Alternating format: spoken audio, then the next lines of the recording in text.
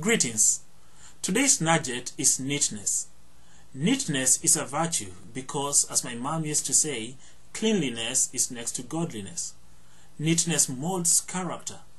My kids have these stuffed animals which they used to toss all over the place.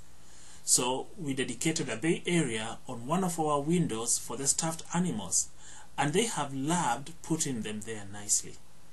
One of our lessons in this has been that neatness should be practiced in moderation.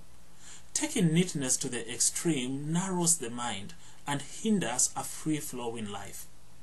Neatness should not be an ego trip. Euripides said, "People that seem so glorious are all show. Underneath, they are like everyone else."